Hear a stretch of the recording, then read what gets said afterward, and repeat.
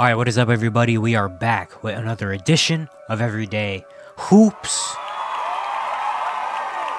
Hope you guys are having a good one. Today, we're going to be talking about Team USA. They played their first official Olympic game playing against Serbia. Got a big blowout win. I talk all about it here in today's video.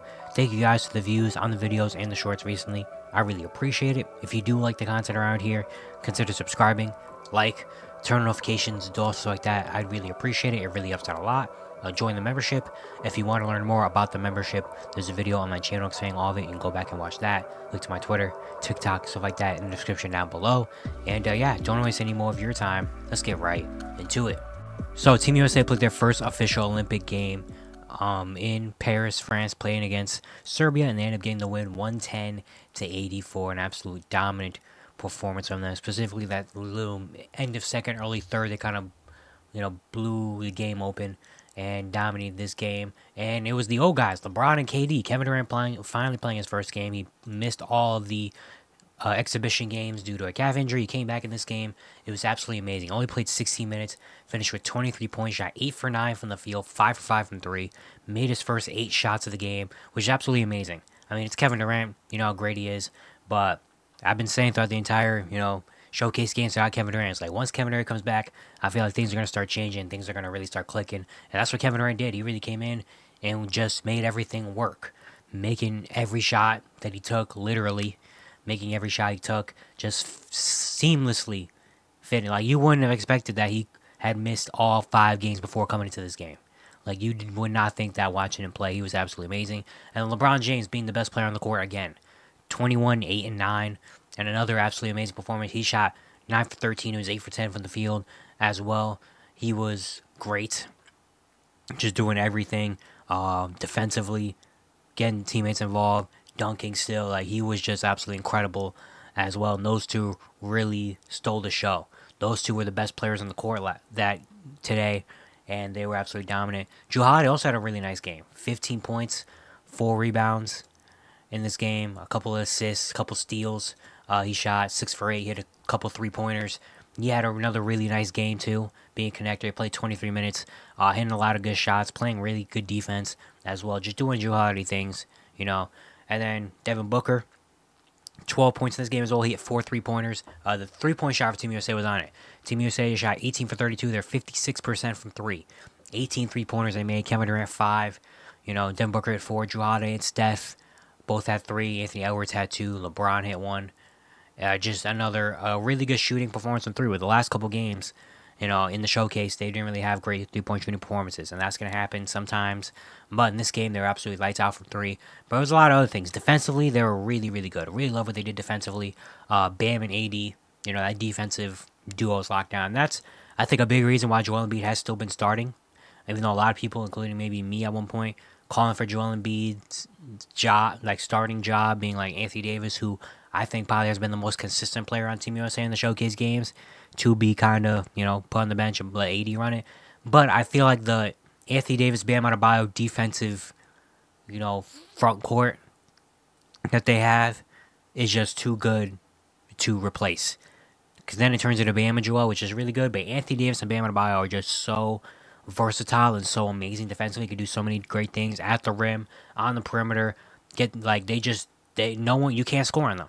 You cannot score on Bam and Anthony Davis consistently. And just having those two in the lineup together playing is amazing. Even though statistically it didn't look crazy, Bam only had 4 points, 2 rebounds, 2 assists. AD with 7 and 8 in this game. Neither had a block. But, I mean, just the defensive the monster of a defense of those two are crazy, especially against a guy like Nikola Jokic today, who still had a good game, still had 20 points, had 8-15, only 5 rebounds in this game, and actually had 8 assists. I'm sorry, I was the wrong one. He had 8 assists, which still is a good game for him, but he wasn't dominant Nikola Jokic, and a big part of that is Bam and AD, and that's also why Joel Embiid only played 11 minutes in this game. 4 points, he was out early, didn't play a whole lot, which has been something that we have seen throughout the entire showcase games. Now in this game, with Joel Embiid not playing a whole lot, because even though he is really good, that Anthony Davis has been amazing, and that AD and Bam defensive combo is just elite. It's stellar. And then Steph and Anthony Edwards both did their thing. Steph, 11 points. He had 3 3-pointers. He hit that one deep 3. He was a great 11-3-3, and then Anthony Edwards with 11-5 as well. He had a couple 3-pointers. Like what I saw today from him. Then Derek White played 15 minutes, 2 points. Had a block, a nice block, 2 steals, just doing Derek White things. One of the big things in this game, though, was no Jason Tatum, no Tyrese Halliburton as well. Tyrese Halliburton did not play in the last showcase game, so I'm not really surprised that Tyrese Halliburton isn't playing a whole lot. He's probably going to be the odd man out. I explained it in my last USA video. But no Jason Tatum in this game, which is very, very, very interesting to me, especially with Serbia, who I think is probably a bigger team, in my opinion. No Jason Tatum, but no JT in this game. Don't be surprised if he plays a lot next game. Like, Team USA has so many good players. I mean, all these guys are all-star, like, great players and so interchangeable that I feel like Steve Kerr just has a gauntlet in his hand where he can play whatever lineup. Like, this game, they need a lot more defense that low, and then they need a lot of spacing outside. So they went with a lot of Bam and AD, but then they went guards. They went Derek White, Devin Booker, Drew Holiday, Steph Curry, and then with Kevin Durant back as well, who kind of plays a similar position to Jason Tatum. I can see Jason Tatum kind of getting cut out there as well. But this game, they wanted to go with a lot more bigs and then guards around the bigs, to combo the guarding Jokic while also being fast on the perimeter against the big guys. In another game, down the line, if they have to play someone with more size, and got to play more of a physical type game, Jason Tatum will be right in there. So I wouldn't really worry about it too much or go crazy over, oh my god, Jason Tatum didn't play, is he bad, what happened? It's just situational. Like, this team is so great, they have so many great players on the team, someone's going to get left out. Tyrese Halliburton has been the guy, but some people are going to get left out, and sometimes some people are going to have their games, some people aren't going to have their games. Jason Tatum can have another game where he shows out. Joel Embiid can have a game where he shows out and plays 25 minutes, but he can also have a game where he plays 11 minutes like he did today. Anthony Edwards, 19 minutes today. Maybe he has a game where he only plays 12 because he just isn't scoring the ball. Kevin Durant only played 16 minutes today. You assume as he keeps going on, he's going to have a game where he hits 25, 26. So it's just, that's what it is. You have so many great players on this team that you're going to miss a match. You're going to do that, but eventually they got the win. Just another amazing game. Again, the 3-point shot, I feel like was absolutely stellar. They won the rebounding battle as well, 39-32. They won the assist battle, 24-18. They did lose the turnover battle again. They did have 17 more turnovers in this game, so it's still something they have to clean up there. But no, not so bad. And then another really good defensive showcase from them, only allowing Jokic to get 20. And so we're really in it right now. For every team has played at least one game so far in the Olympics earlier today. More Group C action, which is what the U.S. is in. South Sudan beat Puerto Rico 9-79. Carlik Jones led that team with 19 points. USA, they play South Sudan their next game on Wednesday.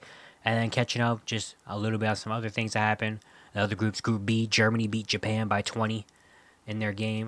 Dennis Schroeder had an amazing game. He had, 13 points, 12 assists. Franz Wagner had 22, 15 for Mo Wagner, and 18 for Daniel Theis. Germany's just a great team in general. And then France beat Brazil by 12 in their game. And Wemby, 19, 9, 3 blocks, 4 steals, just doing Wemby things. Nick Batum also had a really good game with 19 points in that one. And then in Group A action, Australia beat Spain. I think that was the first game of the Olympics, 92-80. Australia has a really good team as well. Josh Giddey had a good game, 17-8, 19 for Patty Mills, 29-5 for Jock Landale. He's been great. And then Canada beat Greece, 86-79 in their first action. They were led by Shea, who finished with 21 points. Andre Bear also had 23 points. He actually led the team, but Shea also had 21, 5 and 3. Barja had another really nice game. They're another really good team. So more Olympic basketball coming. I don't think we have games tomorrow, but I think Tuesday is when games start back up. I want to say, I'm checking right now. So no games tomorrow, and then Tuesday, we have everybody, and then the U.S. plays their next game. They play against South Sudan, who gave them a scare, in their showcase game. So we'll see what happens in, the real Olympic game. I assume USA is going to come out with more, with a more fire, especially considering how last game went, but we'll see what happens. But it's going to be it for today. Hope you guys enjoyed. Once again, if you do like the content around here, consider subscribing, turn on notifications, also like that. I'd really appreciate it. Really upset a lot. And I'll see you guys tomorrow.